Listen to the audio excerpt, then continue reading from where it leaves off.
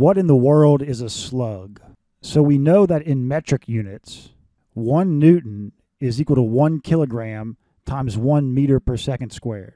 And the acceleration due to gravity in metric units is 9.8 meters per second squared.